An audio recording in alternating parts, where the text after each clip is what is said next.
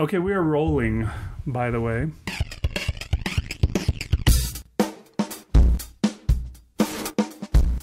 You're listening to the Dunesteef Audio Fiction Magazine.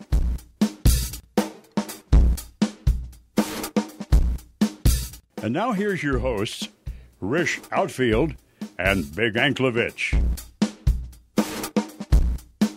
Chalupa for you, Rish. Get a paper bag, everybody. Welcome to the Dunesteef Audio Fiction Magazine. I'm Big Anklevich. Well, I'm confused. Why did you say get a paper bag? I don't know what you're talking about. Well, no, just a moment ago, right before you said welcome, it sounded like you said get a paper bag. So I didn't say anything like that. I don't know what you're saying. Well, what did you say? I just didn't hear. I just said welcome, everybody, to the Dunesteef Audio Fiction Magazine. Right, but right before that, you said something else. I don't think so. Okay, I wasn't paying attention, I will admit. But that still makes me Rish Outfield and the Dunesteef Audio Fiction Magazine, and we're back from our lengthy hiatus. No, we're not. This episode is after the episode we're back from our lengthy hiatus on. But we're still back. Okay, I guess that's true. Is she Moshi Monsters? Moshi Monsters, yes, my favorite.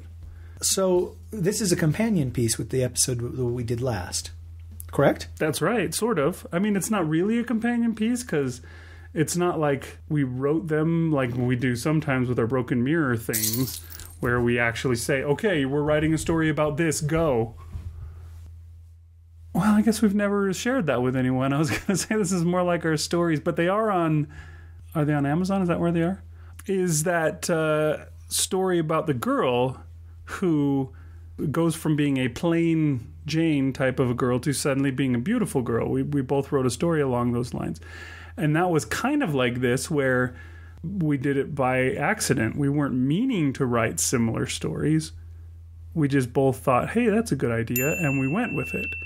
These stories are more like that, where we both wrote stories about ideas, but not together or as a exercise or for any purpose like that. It just so happens that they are similar. And so we thought, hey, let's run them together. Perfect. Yeah, whose idea was that?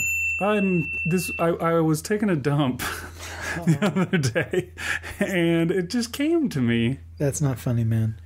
Only rude people take dumps. Oh, I guess that's true. So, have we said what the story is called and who? We haven't yet, but the story is called House of Ideas, and it's by Richard Outfield. I don't like it when people call me Richard. Oh, sorry. It's by Richelieu.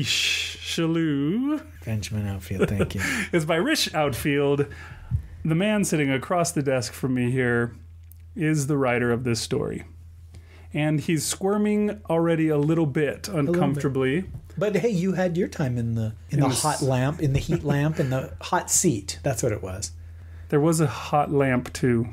It was pretty miserable. Really, it was very sweaty. Touching it against the back of your neck. Yeah, that was... Who's doing that? It was burning. It was funny, but you had your chance to squirm, and so now it's mine. Turnabout. It is fair play. That's right, and the spirits are also wanting their say. But who produced this episode for us? Today's episode was produced by a veteran of this show, Tyler Privett. Oh, Tyler Privett. Yeah, he did. I'm trying to remember what episode. The Backside of Eternity. That was him. Right. Did he do Erstwhile Mage, or was that? No, yeah, that was him. He did do that. And what else did he do? He also did Child of Darkness, Child of Light. Oh, yeah, okay. And The Clappening. Parsec nominated The Clappening. Oh, and that one, that kind of odd for our show because it was really artsy, but we did do that one that he did, Night Fell Like Acid Rain in a Post-Apocalyptic Environment. I don't remember that one. I mean, that's nothing to say that Tyler didn't do a great job, but... It was kind of weird because there was no rain in the entire story because of the post-apocalyptic. It was all in a desert, and I don't remember the desert. Was it the Nevada desert? Yes, in the middle of it. Okay, so I do remember that one. Yeah, we've... Yeah, Tyler Privett doing his first show ever for us here on the Dunesteef. He's a new producer that we've got. He volunteered and was excited. And without further ado, Rish Outfield's House of Ideas. Enjoy the story, folks. House of Ideas by Rish Outfield.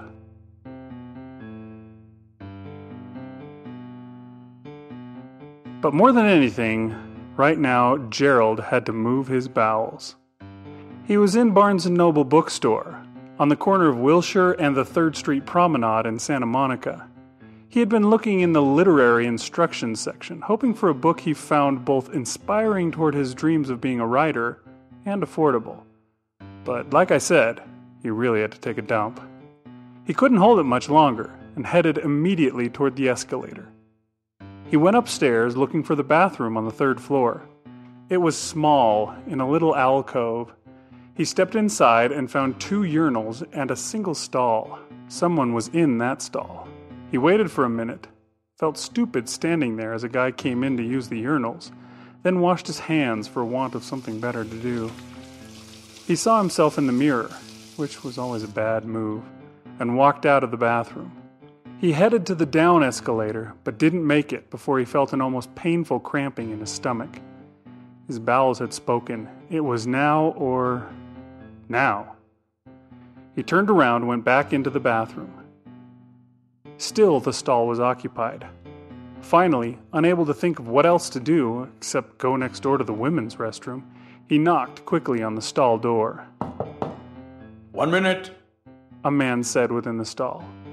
Gerald heard a rustling of papers. Not toilet papers, though. The other kind. A moment after that, the toilet flushed.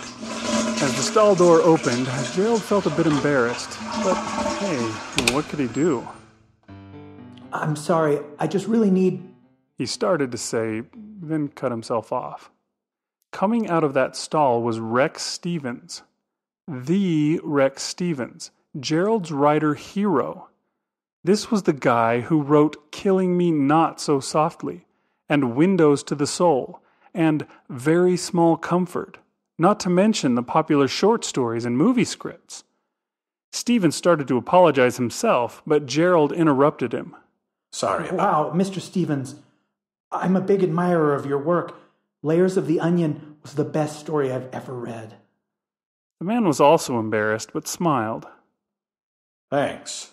Sorry about the wait. He moved past him, and Gerald noticed he had a Mead notebook tucked under his arm. No problem, Gerald said, but his butt was telling a different story. I gotta go. Me too, Stevens said, with another smile, then tapped his temple with a pen. He didn't wash his hands, and was gone. Gerald entered the stall and closed it behind him. Was Rex Stevens writing something in here? That was odd. Relief came quickly for Gerald Kappler.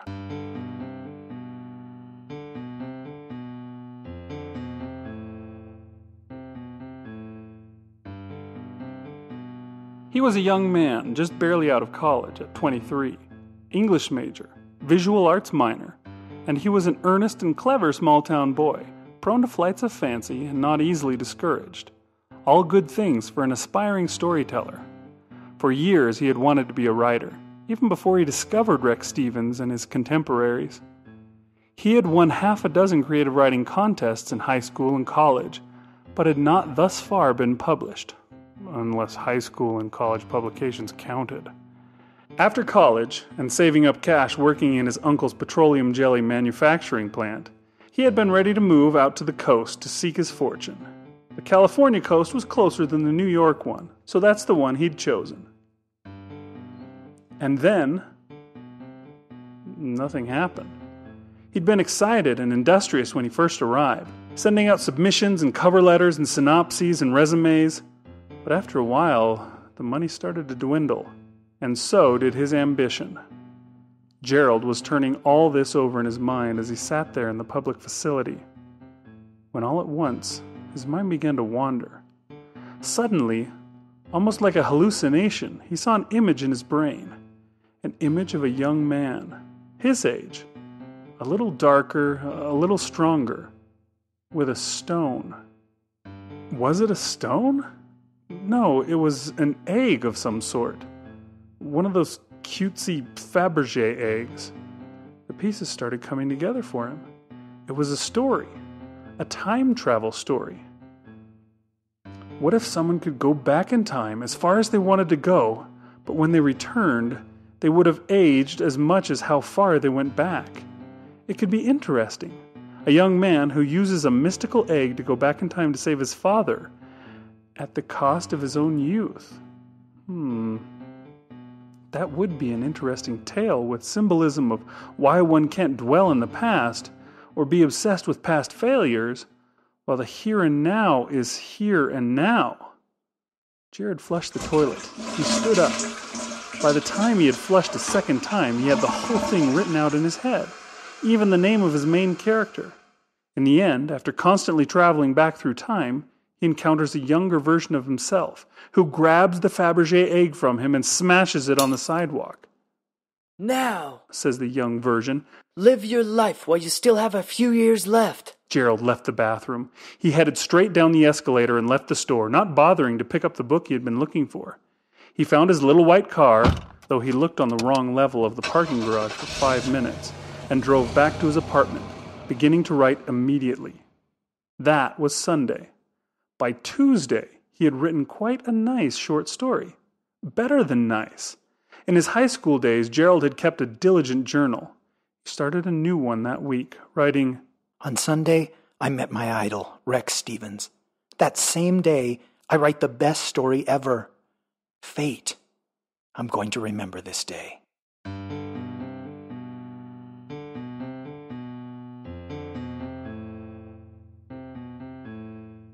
A year had passed, and things were going much better for Gerald. He was out of his squalid half-bedroom apartment. He had finally fixed the air conditioner in his car, and hadn't missed a single meal, unless he wanted to. He had been dating a wafer-thin delivery girl from down the block on and off for the last 2 months. He had a part-time job as the greeter at Las Rameras, a fresh Mexican food place. But that wasn't why his year was better, and his conditions sunnier. He had sold his story, Embryo of the Past, to a national science fiction magazine, who gobbled it up. Though it didn't get a cover mention, it was printed and well received. Soon after, the magazine also bought one of his older tales, Death Marked, about a fugitive whose family and friends are racing to be the first to kill him. Harvey Mathiasen, editor of the magazine, had called the other day, telling him that a big piece they had been planning to run in their upcoming anniversary issue had fallen through. The author had given it to Locus or something, and they wanted Gerald to contribute something to take its place. This was, of course, great news, except for the small detail that Gerald had nothing to contribute. He gave it much thought, but nothing was coming. He read a couple of short stories, but no inspiration came. He went for a jog through the park, but no ideas showed up. He even sat on the beach as the sun went down, but his mind was as empty as ever. Walking back, he saw the 3rd Street promenade up ahead, and thought back to his moment of fate more than a year previous. It was a whim, really, that led him into the Barnes & Noble on Wilshire and 3rd. He looked at the magazine rack. Unfortunately, they didn't have a copy of what he now considered his magazine. Looked at the upcoming appearances schedule. Dennis Miller was coming to sign his newly published memoirs. Then went upstairs to wander around the fiction and literature section. Rex Stevens had just put out a collection where he retold the plots of 2 of his earlier novels, this time from the villain's point of view. After that, he returned to the literary instruction section. Lightning did not strike again. He was headed for the down escalator when he saw the little restroom sign with the arrow pointing up.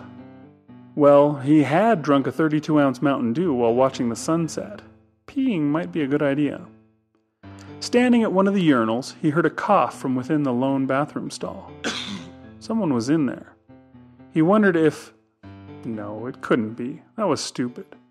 Instead, he focused his eyes on peeing and his mind on ideas. Ideas. No good ones came. Maybe a werewolf story, where it was a little boy who was the werewolf? Set in the Depression? No, not science fiction-y enough. Something better tailored for his magazine. A futuristic story of some sort. There was another shuffle from within the stall. Gerald zipped up, and again wondered if Stevens might be in there. It was ludicrous, especially since Rex Stevens lived in Seattle, but he had found him in there once. The toilet flushed. Gerald moved to wash his hands, but did it slowly, curious as to who might be in the stall. When the door finally opened, it was an old man who shuffled distantly to the sink. Gerald stepped out of his way and caught the old man's eye in the mirror. There was a bright gleam there, as if he were particularly happy. Maybe a story about an old man who goes insane. Maybe he kills his family, only to find out that they aren't his family at all. No, that's pretty much how Deathmarked turned out. Damn it. Gerald left the bathroom and walked across the 3rd floor, glancing cursorily at the poetry and history sections. He got to the escalator, a little disappointed in the experience, but much more disappointed that he had expected another brush with destiny in a public restroom. Once he reached the 2nd floor, he walked around to get to the escalator to reach the 1st floor. The setup of this B&N had always bothered him, as if it were designed by Escher or a like mind.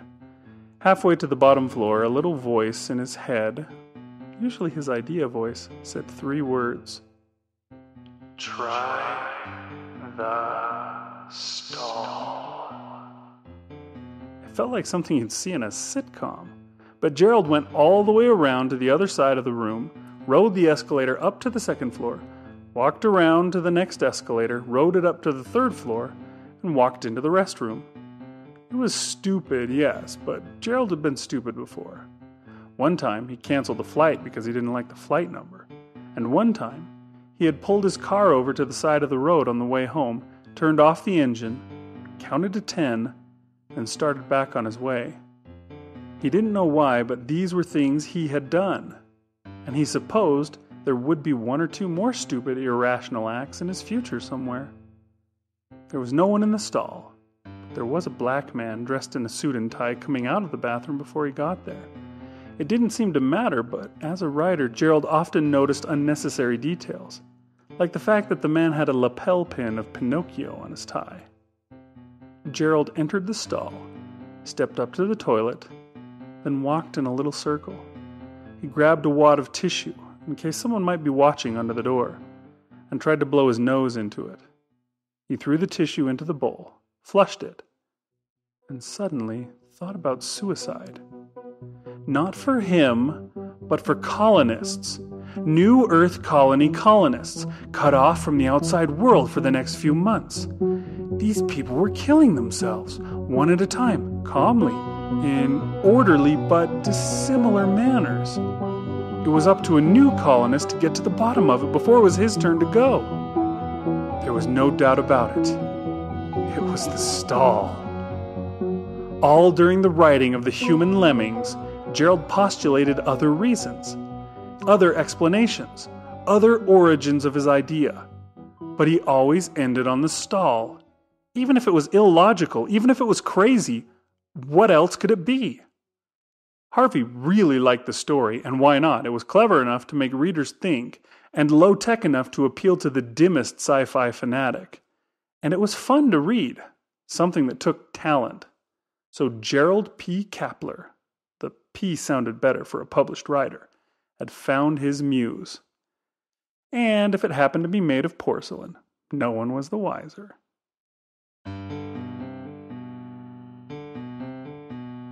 Summer gave up the dance floor to fall, and Gerald had a deal to write his first novel. It was no big deal, really. Just all his wildest dreams come true. It involved a bit of pressure and a good deal of wild brain activity. Gerald had written a full-length novel between his senior year of high school and sophomore year of college, but it had been juvenile, disjointed, sprawling, and exhausting. Though he'd thought he was onto something at the time, he knew now it was not worth rewriting. So it had to be something from scratch. Of course, the first thing he did, after his meeting with his agent, before he even called his folks, was head for the bookstore. Parking was infuriatingly slow and difficult. He should have had his car valet parked, he realized too late. After all, he should get used to being able to afford it. And when he finally got inside Barnes & Noble, he practically leapt up the escalator stairs. Excuse me? He glanced up to see a woman in her mid-30s, with over-permed hair and little pink bruises on her nose where she normally wore glasses, but didn't today. He didn't know her. Me? Gerald asked. At this point in his career, he didn't even consider she might be a fan. Are you headed for the restroom? She asked hesitantly. It was a rather bizarre question, especially since he had just stepped onto the third floor. Still, maybe there was something wrong. Maybe the secret was out. Yes, he responded, just as hesitantly. Could you check and see if my husband is in there? She asked. I was supposed to meet him downstairs 10 minutes ago. Sure, Gerald said, passing her by. His name is Sean? She added. I'll check, he said, and stepped into the tiny room. There were at least 5 men waiting for use of the stall. What the hell? Gerald almost didn't believe it. He stepped to the end of the line and observed his company and situation. Both urinals stood unoccupied. The stall door was closed. All 5, 6 now, people stood semi-patiently against the bathroom wall. 2 of them were quietly chatting. One read a newspaper. One seemed to be dancing.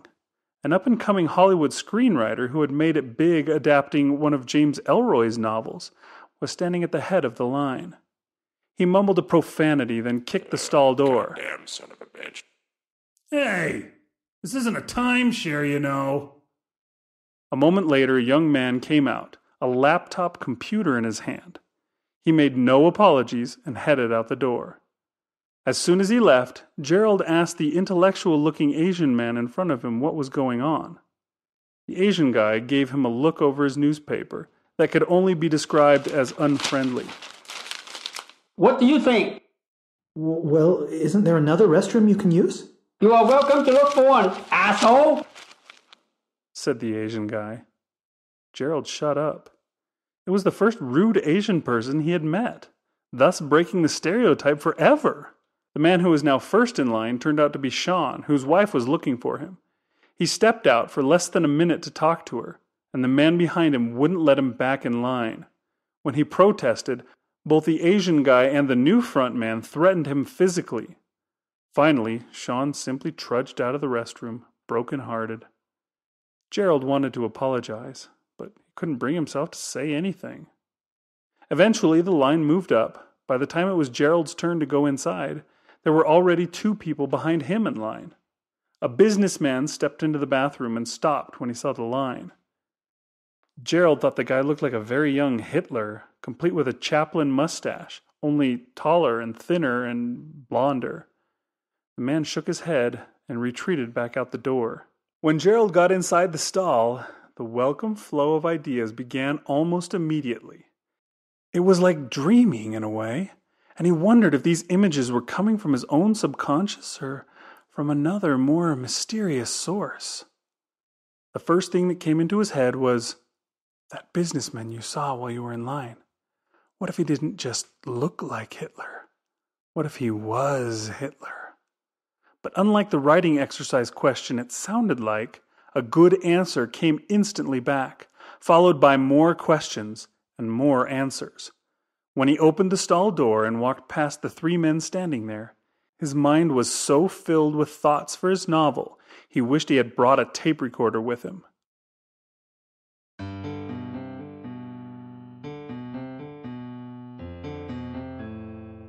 It's not as if the novel wrote itself. Jared still had to sit at the notebook, and then the computer, and sort out his ideas. He still had to work on the characters and make conscious choices about the turns the story would take. He still had to come up with dialogue, setting, descriptions, metaphors, titles, names, and make up details. He still made mistakes, and crossed things out, and changed his mind, and changed it back. In other words, he still had to write the book himself, even if inspired by something else. And it was hard at times. For example, Gerald knew how he wanted the story to end, with hope that the human race would put itself back together eventually. And he knew who he wanted to survive. Captain Cass and his family, Angela, Dr. Millsy, Jackie, and at least one of Admiral Vaughn's children. But he didn't know specifics, and he certainly didn't know how the good guys were going to overcome Vaughn's seemingly innumerable armada. This had to be a great novel, and completely satisfy him, since it could be the only one he'd ever publish. It was no surprise to him that he went back to the 3rd Street Promenade. He had stilted his visits up to this point. One trip seemed to give him a few months' worth of ideas to work with. He parked his car on the street this time, still a full 2 blocks from the promenade, damn traffic, and walked briskly toward the corner. He was accosted no less than 3 times by panhandlers, and told himself he'd help them out on the day he finished his book. As he got on the escalator, he felt a sudden excitement in his stomach, as if he were going to meet the girl of his dreams.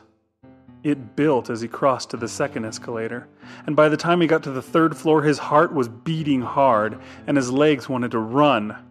If someone had seen him, they would have assumed his need for the restroom was quite immediate, and they would have been sure they were right when they saw his expression upon reading the restroom closed sign on the men's room door. He couldn't believe it. He looked around. Not far off, there was an employee in fiction and literature, turning books so they faced outward instead of on their side. Gerald approached him, a 20-something with a poorly grown goatee and 3 piercings in his face. Excuse me, how long is the restroom closed? The employee stepped away from the row of Atlas Shrugged and sighed theatrically. Gerald caught sight of another piercing in his tongue. I don't know. Stop asking me. Gerald had never met the man before. Well, is there another restroom? Well, there's the women's, the employee said, thinking he was pretty funny. Gerald frowned and returned to the restroom door.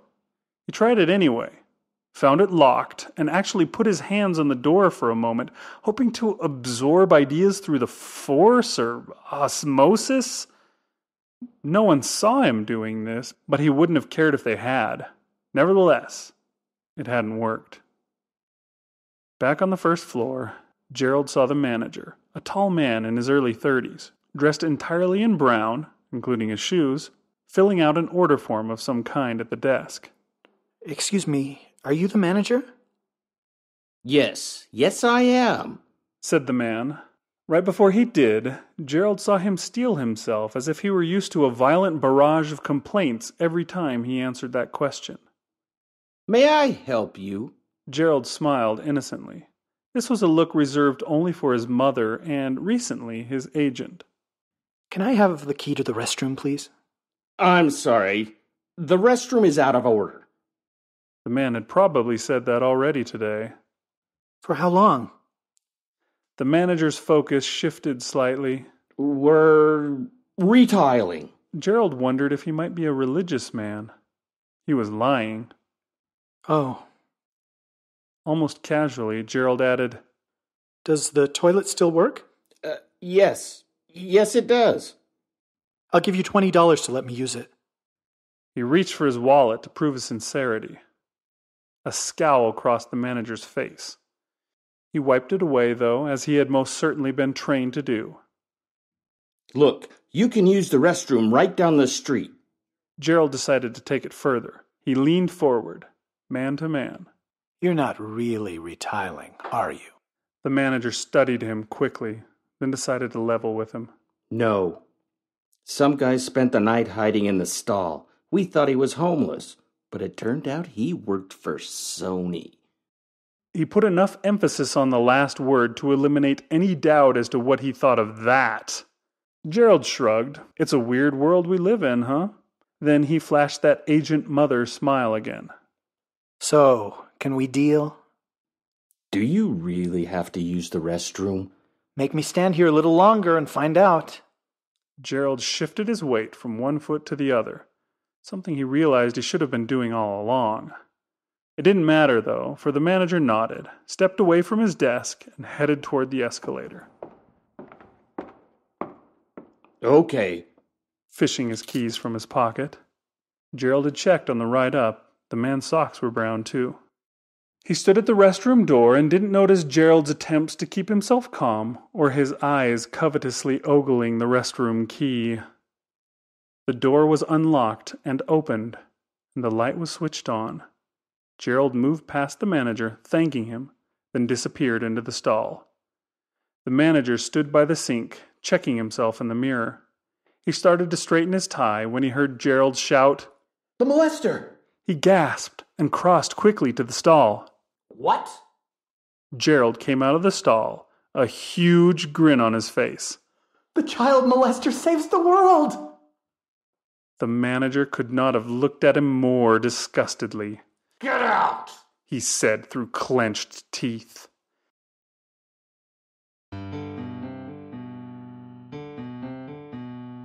The novel turned out well. Gerald's rewriting process was quick and painless, and the editors had almost nothing to say. The cover art was really amazing. Also, due to how well received the ARCs had been, the publisher decided to double the number of copies printed. Nebula-nominated author Gerald P. Kappler was doing just fine. He no longer worked in the Mexican restaurant, not even for fun. Had his own little house, and he usually let others park his car for him. That car wasn't the old white Miata that left oil stains like a dog marking his territory either, but a sweet little thing with power everything and a tank that never ran low. He had traded in his old girlfriend for a newer model as well, although this one was a little harder to get in gear. He wrote and read every day, and got more sleep than he knew was good for him. He got several pieces of fan mail a week, and had drafted a form letter he had an assistant mail out for him. His refrigerator was kept as fully stocked as his printer. Things were very, very good. But one day, while reading through his notes and the work he had done the day before, Gerald didn't like what he saw. It was bland. It didn't inspire. It wasn't enjoyable to read or to write. It was derivative, or even more so than his work usually was. And it wasn't magical. That was the missing piece. Barnes & Noble was the same as ever. Same feel, same crowd of people at the magazine stand near the door, same smell from the coffee counter, same weird setup with the escalators. Everything was the same, but not the third-floor restroom. It was gone. Both the men's and women's restrooms had been walled up, with an upcoming events display and an unmarked, locked door in their place. Gerald rode the escalator down to the first floor, following a sign that said restrooms. The new ones were even tinier than before, jammed into where the books on tape section used to be. He stepped into the men's room and closed the door behind him. He felt nothing. He went into the stall and stood there, holding his breath, letting his mind go free. But nothing came. His mind was empty. No concepts, no settings, no characters, no morals, no plots, not even a joke. He let his breath out. He spat into the toilet and walked out of the stall. Then he turned around and went back into the stall and flushed the toilet. He went to the sink and turned the water on. It took a second before any came out. He splashed some on his face. Gerald trudged out of the new restroom and got on the up escalator, trying to fight off despair. He had to talk to an understanding employee. He found one on the second floor at a desk near the music books. She was an amazingly fat woman, around 30 years old, though it was hard to tell exactly. "Excuse me," he began. "The restroom that was upstairs?" "The restrooms are now on the first floor, sir," she said, not even making cursory eye contact, but beginning to pick at a sales sticker on a book cover. It was angering for some reason, as if he had a deformity she was trying not to look at. "Thank you, I know," he said, trying to hide his annoyance. "But the restroom that used to be upstairs, where the wall is now?" She didn't look up from the book. It's now on the first floor, sir, said the woman, putting undue emphasis on sir. Gerald actually grabbed her arm. Ma'am, he said sharply, and only then did she look at him. She had deep blue eyes, almost pretty in spite of her face. please. Why did they close up that restroom? Are you the guy that left his cell phone in there? He let go of her arm then, resuming a casual position. No. She glanced down at the book in her hand, then shrugged. Well, there were, I don't know, incidents in that restroom that made us relocate them. Just in the men's restroom? Of course. She said, as if that went without saying. Listen, I don't know if you're one of them or not, but there were drugs being dealt in there, among other things. Drugs? He repeated, knowing that could not be, but wondering if she really believed it. Those tropical-looking eyes narrowed in disgust. You are one of them. No, I just... Sir, I'm very busy, the woman said, though there was no one around the desk and an open magazine sat in front of her. Was it really drugs? Gerald asked, trying hard to put all his concern and innocence and credibility into his gaze. She looked at him for a full second. Clearly all the time she was willing to spend. Finally, she whispered. A man was killed in there. That was completely unexpected. Really? A young guy like you. More muscular, though. As if she was one to talk. You saw him? Only for a second. He was stabbed. She looked around to make sure they weren't being spied on. Stabbed with a pen. Why? He thought about it. About what would drive someone to kill in a public restroom. And if it might have something to do with its special properties. I don't know. They never caught the guy. She said.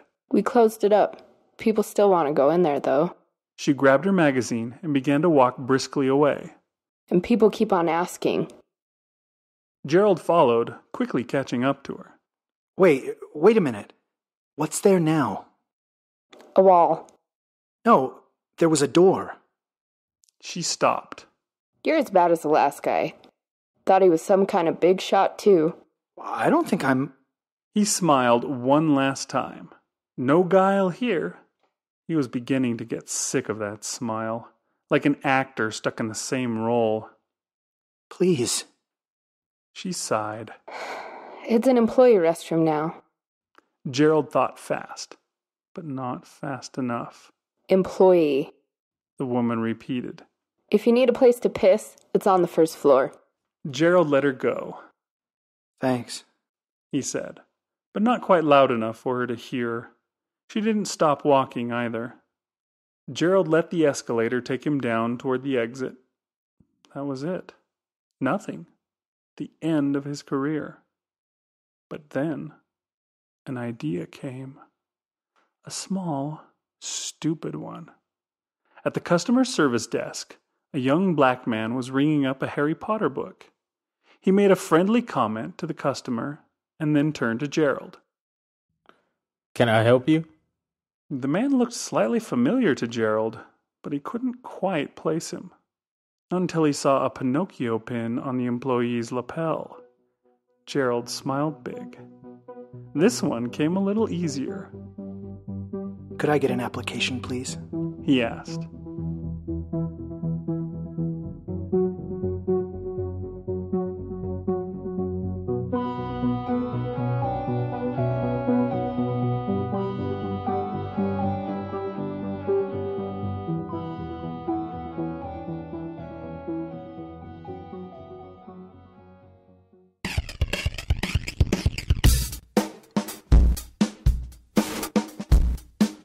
Get a paper bag, everybody. Welcome back.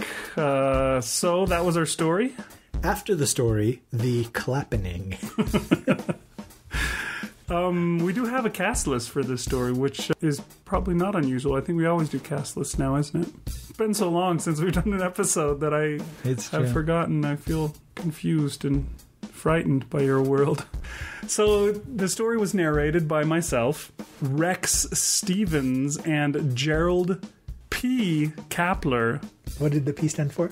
Just P. Like P-E-E? Oh, that's horrible. Yeah, it's like, J, when somebody's middle name is J, and it's J-A-Y. Same kind of a thing. Nebula-nominated Gerald P. Kappler was played by Rish Outfield. Okay. Sean's wife, who was... We never really met Sean, but we did meet his wife. She was the one looking for her husband outside the restroom. Was played by Lyndsay Privett. Huh. You're going to hear that name a lot, by the way, because the 20-something pierced employee was played by Tyler Privett, our producer extraordinaire. The manager of the Barnes & Noble was played by Blane Privett. Wow. Okay. The obese lady who wouldn't look in Gerald P. Kappler, Nebula-nominated author's face, was played by Tiffany Privett. The angry Asian who forever broke the stereotype was played by Tin Duong. Privett. No Privett for once. It breaks my heart that he got an actual Asian to do that. And the young black clerk was played by Freddie Granado. Also, Tyler wanted to say thanks to Clay. I'm not sure I'm going to pronounce this guy's name right, but Clay Boytnot. I'm going to say. Waste not, boint not. That's right. Because that guy helped him out a lot. He co-produced over his shoulder, and he says he saved him hours of trouble. He was a damn good mentor for audio production of any kind. And they're even thinking about branching out and doing their own podcast together, which they've probably got 15 episodes of by now, considering our general pace. We are trying, though. I mean, how long has it been since Idea City? 1 hour. Okay. And yeah, what he really said about working on the story, I'll let you say it. It has been fun and... Yeah. This has been fun. A shitload of work. But worth every minute. Oh, okay. There's a silver lining there. Yes. Shitload in all caps. Yeah, folks, if you would also like to experience a shitload of work, we're always allowing people to produce for us and take our stories in the direction they want to go.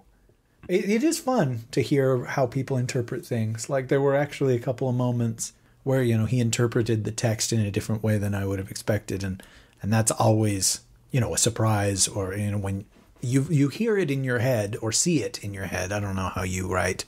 Then I hear somebody say something in a different way or put an emphasis on a different word, and it sort of has a life of its own. It's like, oh, okay. Oh, yeah, that's a valid interpretation of that line. I always meant for it to mean this. And yeah, there was a toilet flush, or several in there, I think. Yeah, that's surprising. You don't have a lot of stories with toilet flushes in them. I do. It's funny, we could have put these two stories on here and not included the who wrote the story part, leave the byline off, and then said, guess which one is the Rish Outfield story? And the second that it starts out with, but what he really had to do was take a dump. What, did it start with a dump or move his bowels, or what was the line? I don't remember. I think take a dump was the first one. Yeah. As soon as that first line, this one's the Rish story. Okay. Well, and this isn't an interesting story, but I'm going to tell it as though it is. Okay. I'll try and act interested in it. This story sort of came about when I first moved to Los Angeles. We were doing a writers group. Yeah? And don't do that. And I'm trying to make it work here. Our mutual ex-friend, Brandon, he was one of the hosts of the writers group. We would meet at his house like every other time or every third time kind of thing. But he just enjoyed challenging people to do stuff. And he said, he said to me, I challenge you to write a story where the first line is, he really had to take a dump. And you're like, I've already got 5 of those stories. What are you talking about? I'm like, done. It's in my hand. Here, let me just... There, that's the first line of the story. Do you want a long version of that story? Or I've got 2 that have that exact same thing. So it was a sort of a challenge of, okay, write a story based upon this first line. He really had to take a dump. I think that's what the line was. But You took umbrage with the but. Yes. I don't like the fact that it starts with a but, because that means that there should be something before that we're missing. Because but is the second half of a sentence. You say blah, blah, blah, blah, but he really had to do was take it down. See, I like that. I like that. I'm fairly sure I threw in the but rather than following Brandon's exact quote of... Because you are a but. Because it does feel like it's in the middle of the action or something like that. Or, it's or in maybe medias res? Is that what you're saying? I would never have been that hoity-toity, but it's sort of drawing attention to the absurdity of the first line. Have you never done a story where I've challenged you to write the first sentence or anything like that? It's because I don't think so. I don't think I've done a first sentence. We used to challenge each other with things back and forth all the time. Yeah, usually it's always just a here's the idea, go kind of a thing, not a here's the first. Although we did do a here's 3 words that must be in your story, go. Maybe that can be our next triple word score. Instead of 3 words, it's this is the first line, go. I love doing stuff like that because it forces you to think up things that you wouldn't think of on your own. And how do you make up a story about a guy who really needed to dump it out on it through the water, who really needed to take a dump? And it sort of sets up the tone of the story too, with that vulgar or that absurd a first line. But anyhow, so I wrote this story, I'd say 2001 or 2002. And in listening to it, I was brought back to a lot of the things that were going on in my life at that time. And that Barnes & Noble, that was like a really important place to me when I first moved to LA, because I had no money at all. But I could go to that Barnes & Noble for 3 hours. That's how much free parking. You could park for 3 hours for free. And I could just sit there with a book and read for 3 hours, and it cost me nothing. And who knows if that Barnes & Noble is still there? Because yeah, it's likely that it's prime not. Real estate, and bookstores just aren't what they were. In fact, this story is on the edge of obsolescence already, I think, because of just the publishing world and books, and his publisher was going to order extra books because of ARCs and stuff. When I wrote it, there were no podcasts. There were no, people just publishing things on the internet. Or if there were, it wasn't a big enough deal that you could make money off of that. And so it's sort of just a piece of, or it's a thing from its time. A lot of it's a mirror of its time. Ew, was that a class? Yeah, we had to take that class in film school. Film is a mirror of its time. Okay, and yeah, that's what it would be. It feels to me like that time period. I remember every time I went to the 3rd Street Promenade, panhandlers would try and get you to give them money. And in fact, I think that was the last time I ever gave money to a homeless person, because he insulted. I've told you this story before. After I gave him money, he insulted me to my face, and I was just like, I was so hurt by that and maybe I should cut this out because it makes me sound like a douche. But I was just like, I'll never do this again, ever. Why, you ruined it for everybody. You broke the stereotype like the rude Asian guy in the line. It was a slap in the face, essentially. But anyhow, I was just listening to that and remembering what it was like when I first lived there, and having no money, like poor Gerald had no money at the very beginning.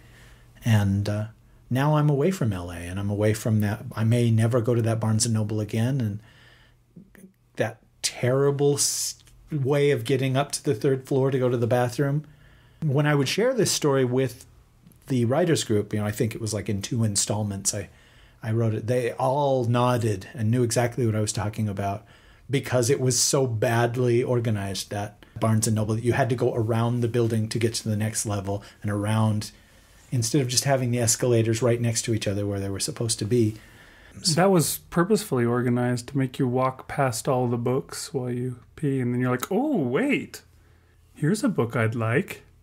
You may have a point there, but... It's like how when you go to the grocery store and the things that people buy the most are like milk and bread and eggs or something like that. Are at the very And they put them all the way back in the corners so that you have to go through everything to get to them. You have to walk down the cereal aisle and go, ooh, oh, Fruity Pebbles. I haven't had those in a while. I need to get a box. And oh, look, Pop-Tarts too. By the time you get finally back to the corner to get the milk, your 1 gallon of milk you came in to get, you've got a whole cart full of groceries. Okay, well then that's an explanation. It's been a dozen years, and now I finally know why it was set up that way. It's too late now because the place is gone. I wonder if anybody that is listening lives nearby, and hopefully if they do, they can give us a status update of the Barnes & Nobles. Is it still around? Does it still have the same weird style of escalators? You see, I bet in this day and age, there's a device you can just type into and people will know whether it exists or not. You think so? You have to go there. A device? Like a magic kind of box that you just write something into and it tells you if something exists? Okay, but when you put it that way, it does sound a little too unbelievable. I mean, a toilet stall that inspires creativity, that I can buy. But a magic box that answers all your questions, no. Yeah, that's a little much. Okay, well, maybe if you just held a button down and then said Barnes & Noble, Santa Monica into it, and that I could believe. But a box that you write into? That's crazy. Wait, there's a thing you can talk into and it will tell you whether it exists or not? That's cool. We should ask them to be our sponsor again. Yeah, we should. That would be fun. Remind me, now I shouldn't be talking because, this is my story and you should be asking questions and commenting what you thought of it. I mean, I know already what I think of this story. When did you first read this story or hear this story? You sent it to me, I think. Not too long after you wrote it, I would say. Probably 2003 or 4 or something. I think I was still in California, too, when you sent it to me and I read it. And I thought, I think I may have read it while sitting on the toilet. To tell you the truth. I've done a lot of reading things while sitting on the toilet, so it's not that big of a crazy thing to say, but I almost feel like I have a memory of sitting on the toilet, taking a dump, and reading this story. So there's that. But yeah, I remember reading that and just thinking, this is a great story. This is really enjoyable. And I must have tried to push you to do something with it. I don't know what I could have pushed you to do. Maybe send it into a magazine. Back when magazines still existed.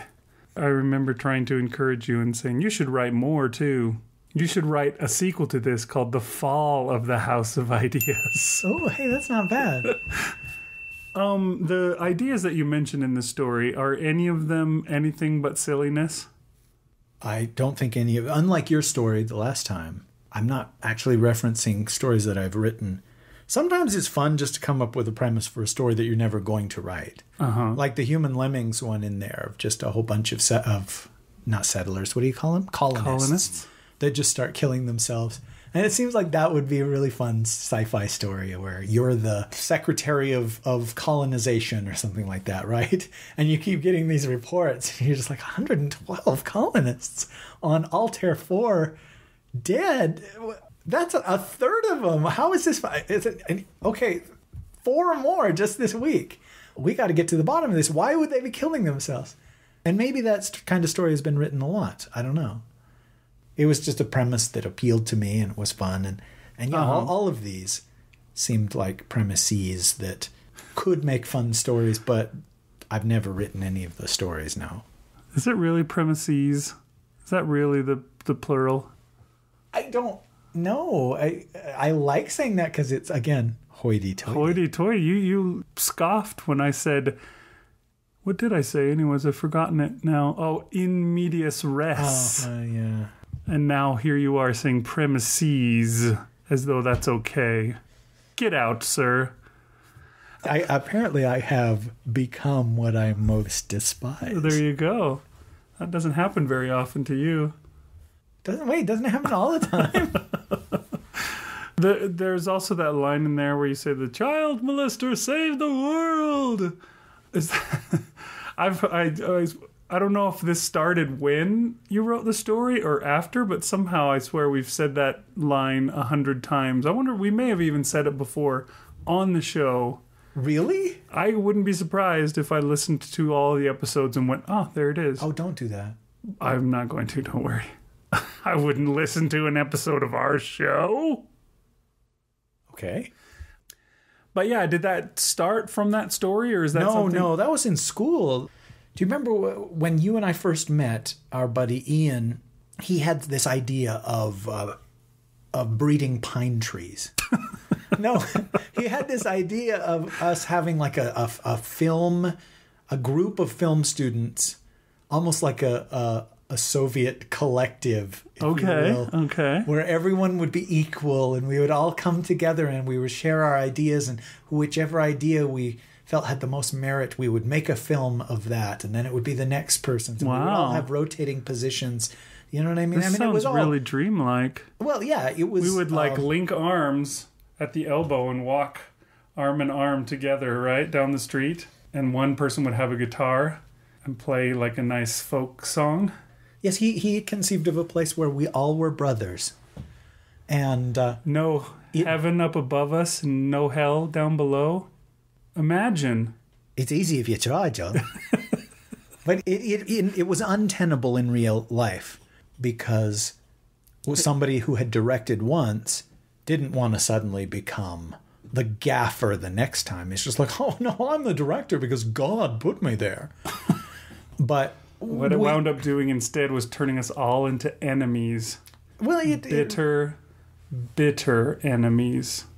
Well, I don't know about the bitter. I think the money turned us into bitter enemies. But the first part, the competition, is what kind of separated everything. But the very, very first time that we got together, we all got in a room together. And maybe, let me rephrase. The first time that I was part of this, because you might have had many meetings before I got part of this. But we were all in a room together, and he said, hey, we'd like to make a film. We have to make a film or films for our major, production class. So what we would like is some ideas. And we all just kicked ideas around. And for some reason, I just thought it would be funny to say, well, yes, what about a story where a child molester saves the world? And Ian was so offended by that, so upset, that I started saying it all the time. Anytime it was just like, well, hey, what are you working on right now? I'd be like, oh, yeah, I'm working on a script where a child molester saves the world. And I'm sure that's where that came from. Does any of this sound familiar? Do you remember that? Were you in that room that time when it's like, oh, what? Everybody give some ideas. Let's throw them out. And I was lucky enough, I guess, to have an idea that they liked, even though it was a joke. I was in that room. I don't recall you saying the child molester saves the world, though. I do remember the idea that we did go with. That was sort of a joke, and you were kind of surprised when we went with it. Yeah, and the administration was quite surprised as well. Oh, yes. Administration was surprised with everything that came. Anything I touched, the administration was just like, wow, this kid should not only be kicked out of school, he should be killed. I look back on those times fondly. It was a time when we were trying to be creative and trying to express ourselves and trying to find our own voices. And I think that's what this story is about a little bit, is where does your inspiration come from and what do you do with it? And wouldn't it be great if there was some magical place that you could go and be inspired, or have a muse just suddenly start shouting in your ear and you're like, wow, I have to write this down because the muse will not be ignored. And the muse is shouting in my ear. If I don't write it down, it won't stop shouting. I'm going to go deaf. You were talking about how you think it's fun to just come up with ideas, goofy, in like the guy had, the human lemmings. If I looked well enough, I remember there was a time where you sent me an email. You were trying to encourage me to write, I believe, and you're like, maybe this will encourage you. And you sat down and you just wrote down probably 36 ideas. The majority of them were probably just jokes. A lot of them were just super goofy, cheesy ideas. Some of them were good ideas. But yeah, you wrote all these down and then sent them off to me. Here you go. Email. Go. And how many of them did you write? None. Oh. But they were fun. I wonder how long it would take me to unearth that email. I know that I have it somewhere. Multiple Parsec nominee B.D. Anklevich wrote, hey, I'm a Parsec winner now, damn it. You don't say nominee anymore. I know, but to say multiple sounded cool. Oh, yeah, I guess that is better. You could say multiple nominee and winner, although that might give people the wrong idea. I think there would probably be people out there that say that you're not a winner. that Renee is. Yeah, that's probably true. And I would be one of those people. Thank you for the vote of confidence. I move for a vote of no confidence. I come here to address this issue before the Senate now. So where do you get your ideas from, Mr. Author? You know, someday when you really are an author that people care about, people will ask you that question. What will you say? Well, it would be fun to say there's a special toilet stall that I go into whenever I run out of ideas, and suddenly I have one. Just because it's a funny idea that I think any creative person who's ever struggled with writer's block can appreciate. Or struggled on the toilet. Should we address that as well? How many toilet-centric stories that I've got? Now, do you want to be Dr. Freud for a moment? Tell me about your mother. Why do you think that I'm Sigmund Freud? I can't remember the why one. Actually, that's supposed to come after, so I ruined it. I'm supposed to say, why do you say I'm not Sigmund Freud? Although I think you start by saying, why do you say you're Sigmund Freud? Why do you say I'm not Sigmund Freud? That was a bad sidetrack. Go back to your No, I was just asking you what... I have so many, and we'll have to use this word, scatological stories. Where did you first hear that word? Scatological. It's an interesting word, very hoity-toity. I think it might have been in the Institution for the Criminally Insane that I spent some time during. And that was part of my prognosis. I think I first heard that when I was reading the submission guidelines for Escape Pod. They said, stories that are scatological need not apply. Did they really say that? Not quite in those words, but they did say the word scatological and need not? Well, I don't think they said need not. See, that's... Signs everywhere, signs. Yes. But, that's where I think I first learned that word. I went, scandalon, what the hell does that mean? Then I looked it up and I went, oh, I guess I need not apply. What was the podcast that we were going to send a story and it said, detailed write-ups of your role-playing game adventures need not be, I can't remember what that one was. But I laughed out loud when we received that because we had somebody who would submit write-ups of what role-playing game he and his friends had played the other day. And I wonder, maybe it was that same guy that inspired their rule not to do that. Could be. Yeah, I am so amused by the scatological. I think most people outgrow that at about 7. But yeah, we on this show, we did your story, although I think it was an incentive episode. So many people may not know the story. That was the crappening, I think. You misspoke the title. I believe the author on that one was B.D. Outfield. What was the one where the guy crashed his car? The whole camping trip one. What was that one called? Uncle? No, not say Uncle.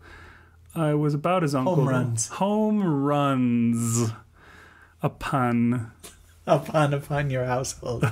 Upon both your households. Yes. A nice punny title, Home Runs, a story of yours that we did on this show. That we haven't done your story entitled Space Shit, but I bet someday we will. No, we will not. Oh, we will. We won't. Wonder what circumstances would we ever do that story? The circumstances in which we need another episode.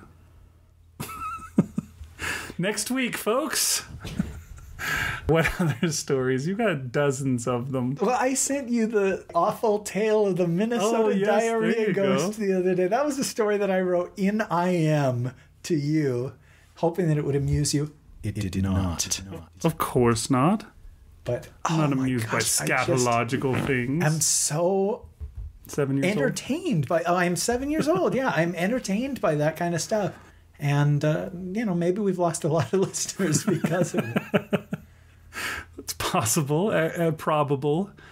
But yeah, the Minnesota diarrhea ghost is available on Smashwords, right? For free. For free, yeah. Yeah, it's a shorty, a super shorty. I could not live with myself charging for that story. But yeah, that's definitely a theme. So in the future, if you come across a story and it's got a scatological bent to it, and it doesn't say Rish Outfield is the author, it's probably just a pseudonym. That's right. Do you remember I don't know that you ever read it. That I wrote a story called The Brown Prom. You never did send it to me. For my junior prom, we all went to this place to eat, and we all got diarrhea from it. And it hit just like in the middle of the dance part of the prom. And it was just such a bizarre, horrible story. I mean, it actually happened that I had to write a story about it. And so in my story, it was just like this kid somehow out of, a wild series of circumstances gets the girl of his dreams to go to the prom with him. And then this diarrhea thing hits and just absolutely ruins what should be the night of his life. Why am I talking about? Oh, because it's scatological. And yeah, if there are people out there that hate that kind of stuff, I'm sorry. It's all in fun. Yeah, it's too bad. But, just between you and me, you do it too. I know you're offended. It happens. Yeah, okay. Well, is this it? Is this anything more? Because now, do you put football references in your stories? I don't do that on purpose. That's just me.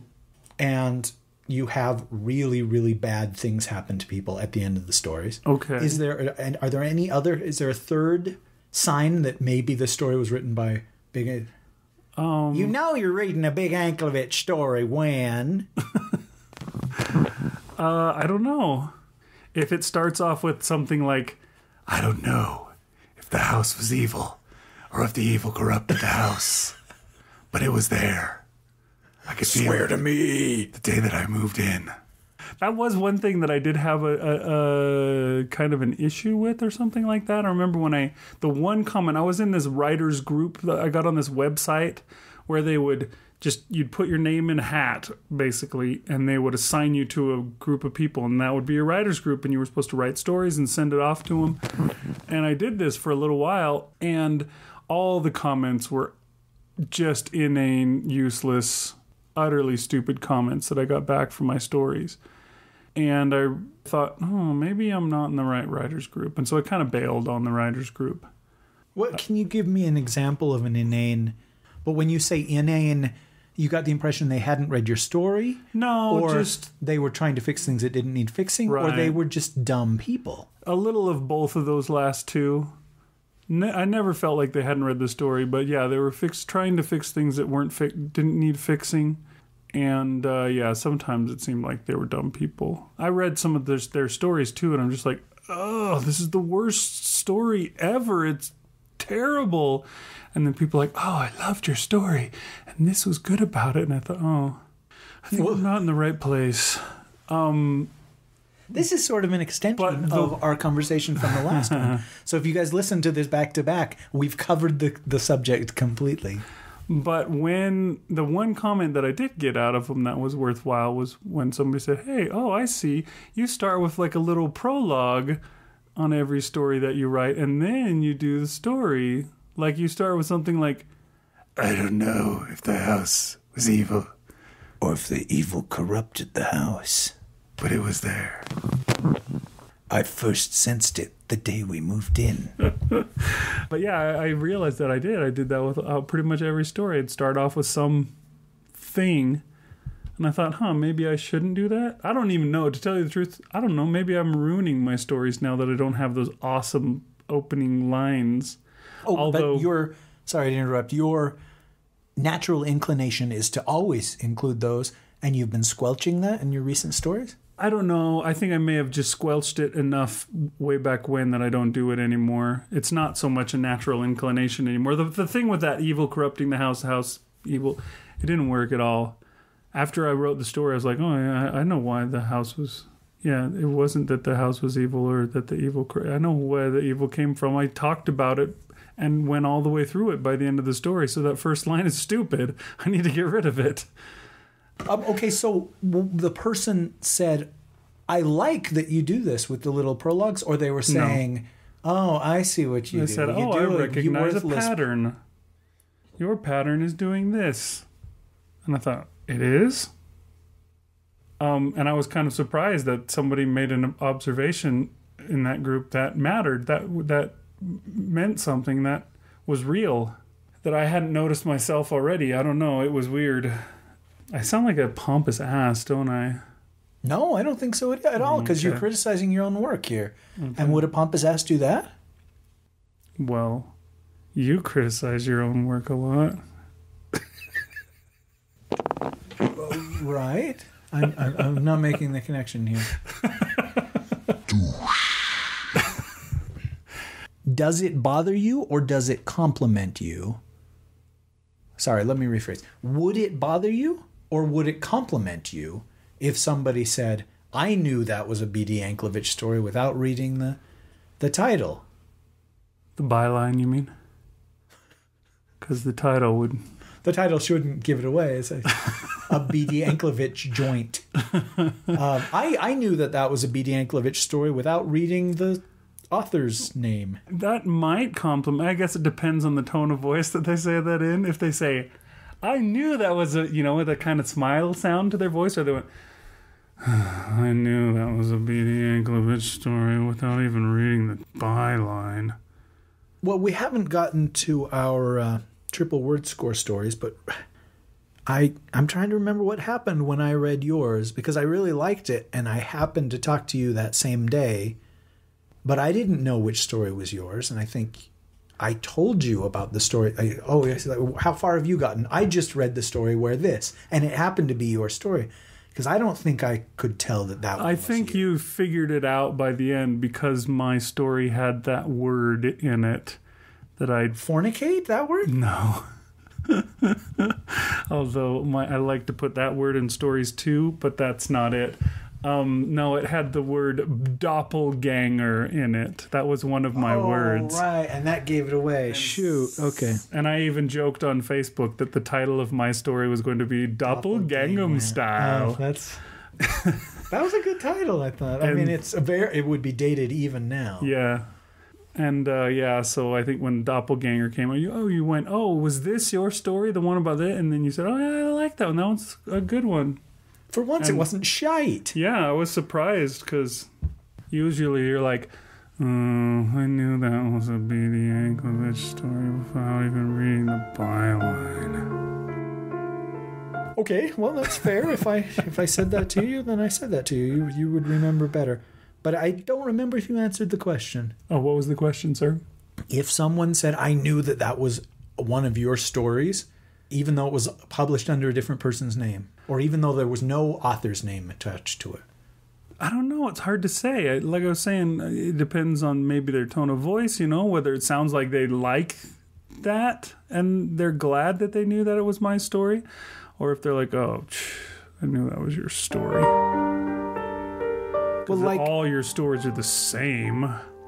That's possible, but the idea that you have a voice, or that you have a certain tone, or there's just something about what you write that people could identify, that to me seems flattering. That seems like a compliment. And recently J.K. Rowling put out that book under a pseudonym. Cuckoo something. And unfortunately, the beans were spilled on that. But it would have been really interesting if somebody was reading it and saying, who this reminds me of? That would be really cool. But, that ship has sailed. Didn't even get a chance for somebody to do that like they did. Did somebody do that to Stephen King with his Richard Bachman books? They did, but he had been doing Bachman stuff for a few years. Right. And I remember in the introduction to the Bachman books, the old one, the good introduction, he said... Writers, after they've been working for a while, tend to have a voice or a certain style that people can pick up on. And he likened it to... Paul McCartney used to tell a story of going to bars or clubs incognito with the Beatles to try out new material, with disguises on and stuff like that. And they would play new songs, and the audiences always knew that it was the Beatles because of the way they played their instruments, even when they tried to alter their voices where they knew that it was the Beatles. And he's like, I think an author is much the same way. If you've read them enough, you tend to pick up on, and maybe that's debatable. I mean, stuff with you and me, our stuff isn't out there enough, I guess. And it's possible that I don't have a style except for lots of descriptions of crapping for people to say, oh, hey, that was one of yours. I knew it was one of yours. But I think it would be complimentary if somebody said, no, I knew that story. You know, you entered the story without your name, but I knew it was yours just because of the way it felt or the sense of the humor or the ending or, I don't know. Because we have a mind and we have a place that we go when we try to create. And I would imagine that process is similar, especially when you do it all the time. You go to that same place, a toilet stall in your mind. You're drawing on a certain hemisphere, a certain portion of your mind. Theater of the mind. Toilet stall of the mind. Yeah, I can totally see that being a kind of, what's his face? My buddy. David Alan Grier from the In Living Color.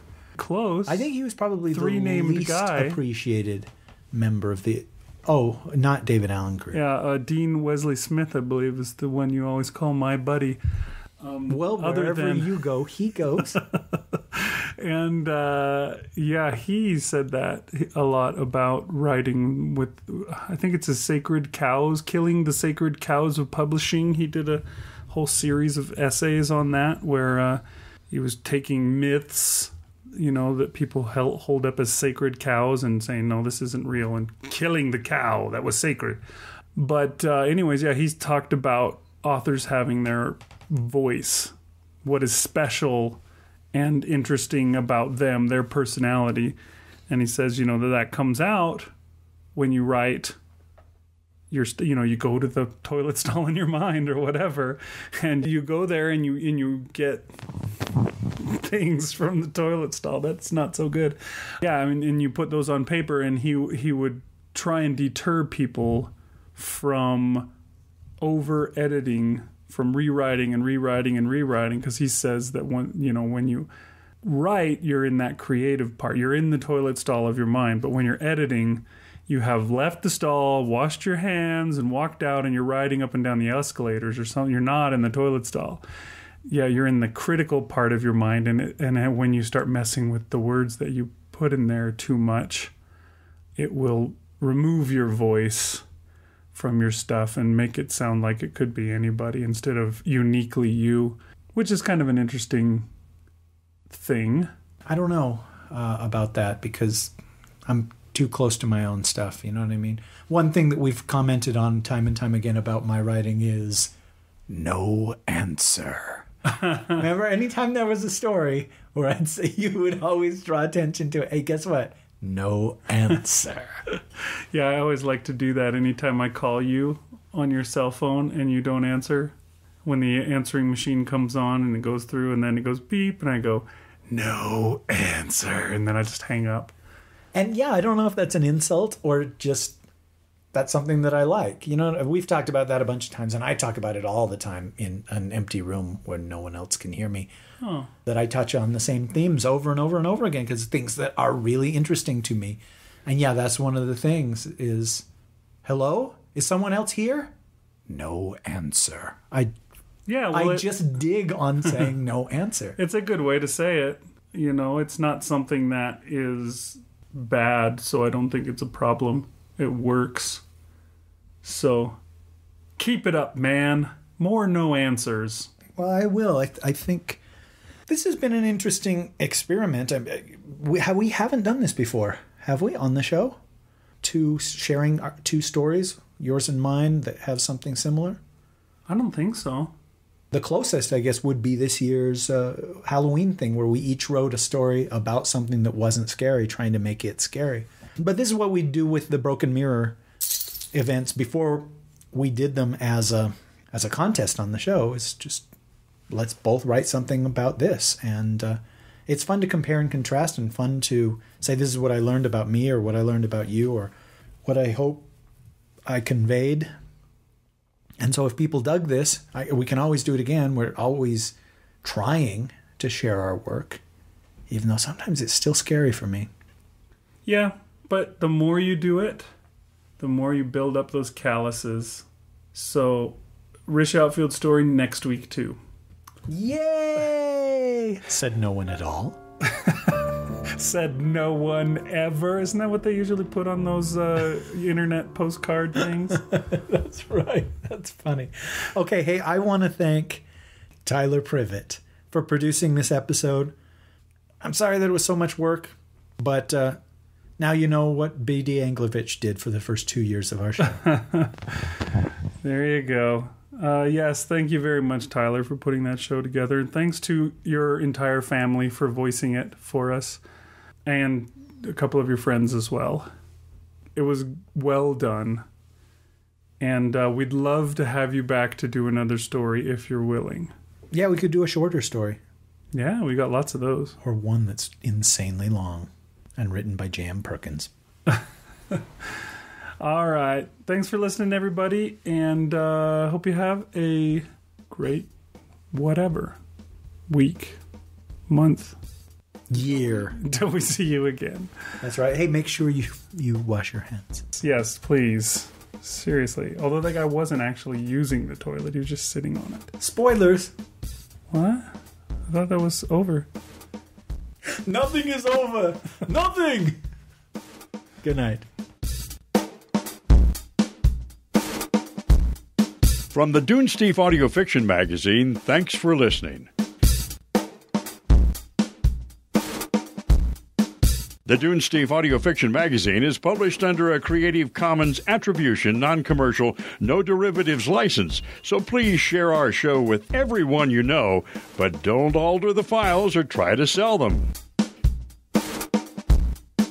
Hello, my name is Inigo Montoya. You killed my father. Prepare to die.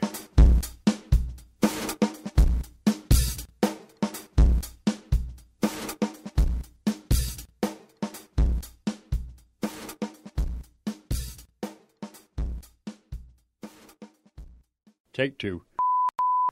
Gerald entered the stall and closed it behind him. Was Rex Stevens writing something in here?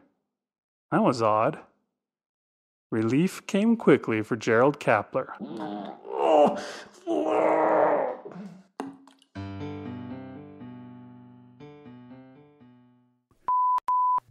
What do they say when the monsters walk in the door at Harryhausen's? Is it some Japanese thing, or what is it that they say? They're like, "Getting back to you." I don't know.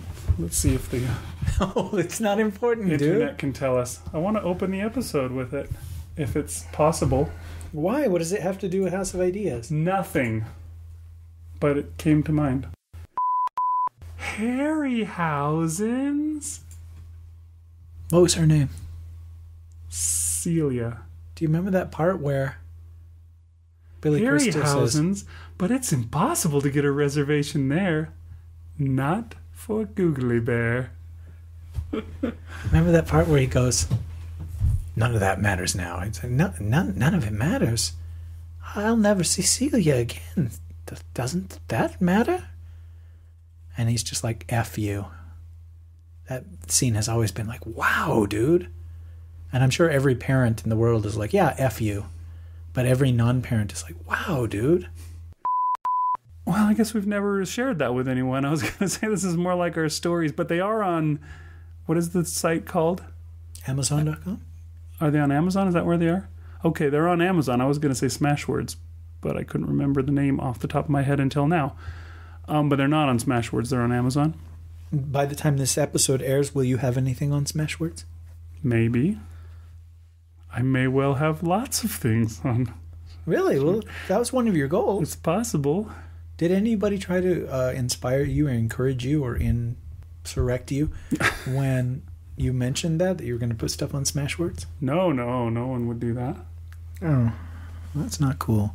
Mostly they said die. And soon, please. All right. Well, your fans are the same quality as mine. What did he say about this, the experience? It sucked. Well, I guess we're not going to go on any longer because we always go on too long at the start. So we'll jump to the story and... Oh, you couldn't hear it. It was a fart. Oh, good. I thought you had something worthwhile to say before we went to the story. We used to record our farts. We'll jump straight into the story. And then we'll come back and tell you what Tyler actually said about the experience of producing a Dunesteef episode. It rhymed with pappy. And I wasn't happy. Oh. We were referring to... well, we talked about it last time. I called it The House, right? What did you call it? No, you called it The Monitor. And I never did have a title for it. Okay, sorry. So, again, if you didn't listen to last episode, go back and listen to it like we were about to do when we finish with this one. Yes. Is there a way to make it bigger? You just gotta get some lubricant and kind of rub on it for a while. I want to make the page wider too, right? Hey! It's little skulls. It's not even a scary story, but it has skulls at the end. I had no memory of the skulls. House o' Ideas by Richelieu Benjamin Outfield. And I farted. Yeah. I figured as much. As the stall door opened, Gerald felt a bit embarrassed. As the stall door opened... Why the farting sound? Because it's toilet related? No, just because I did a crappy job on that line. He moved past him, and Gerald noticed he had a Mead notebook tucked... Farting. Sometimes I have a hard time. It feels like it's been longer since I've narrated something than... You should do it professionally for no money at all like I do. That's a good idea. Gerald entered the stall and closed it behind him. Was Rex Stevens writing something in here? That was odd. Relief came quickly for Gerald Kappler.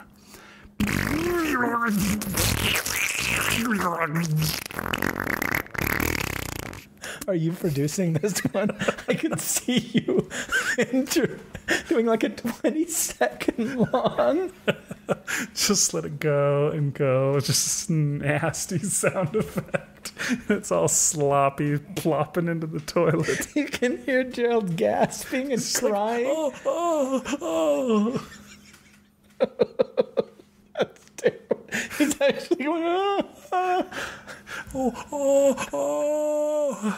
so terrible. That's awful. We'll have to at least include that as an outtake. Relief came quickly for Gerald Kappler.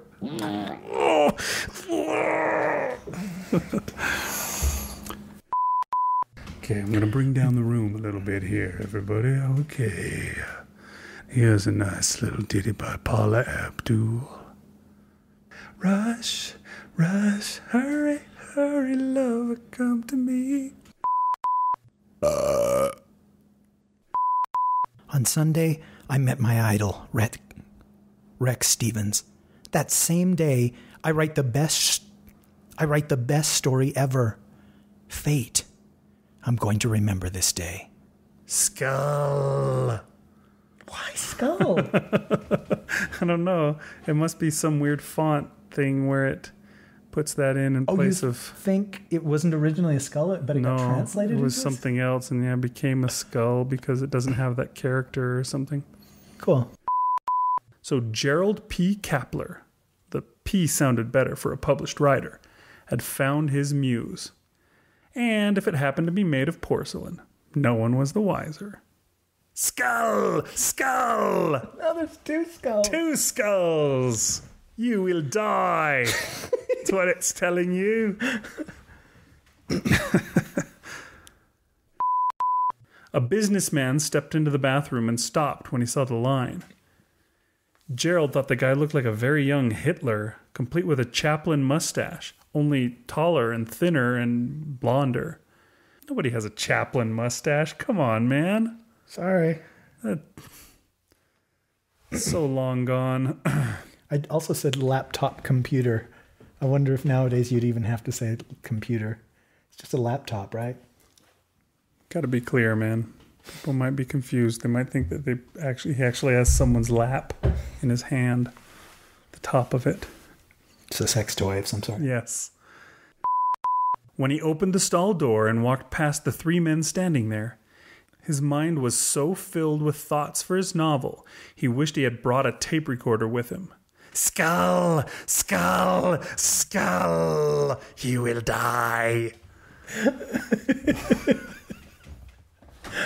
When we do the actual episode for this, we got to find out what symbol that was that got translated to skull. I'm assuming it's either a star or it's usually stars a pound. I don't know if you use I usually use the pound sign myself, but I like stars. Stars are good. A 20-something with a poorly grown goatee and 3 piercings in his face. Excuse me, how long is the restroom closed? The employee stepped away from the row of Atlas Shrugged and sighed theatrically. Gerald caught sight of another piercing in his tongue. I don't know. Stop asking me. Dude, help me out of here and I'll totally make it worth your while. Sounds good. Snake. It's the Simpsons, dude. It's Snake, I think is his name. They have what I saw not too long ago where they solved the budget crisis by putting prisoners from the penitentiary in the school, using like the extra space in the school, and so like Snake is right behind Bart, and Principal Skinner's like, maybe this will scare the naughty one straight. And then you see Snake standing behind Bart, and he's like, dude, help me out of here, and I'll totally make it worth your while. And Bart's like, I'm listening.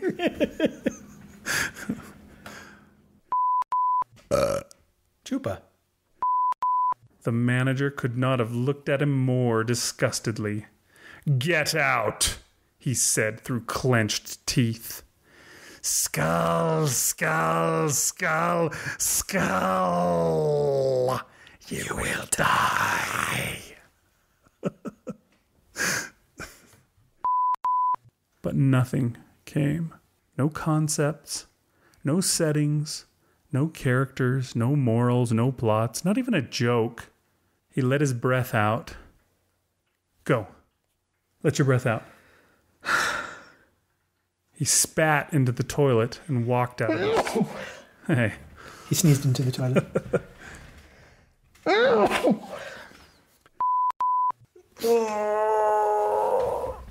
Are you all right? Yeah, these chairs just aren't the comfortable chairs that they never have been. That's right. You're going to have a new house, though. It's going to have chairs designed for podcasting. They're exactly the same as regular chairs. They just charge a tiny bit more. Yeah, not even a tiny bit. Double. He thought about it, about what would drive someone to kill in a public restroom. And if... No! Yes, sir, yes! 3 bags full. That dang baby's going to start crying because of your fart. Wait a minute. What's there now? A wall.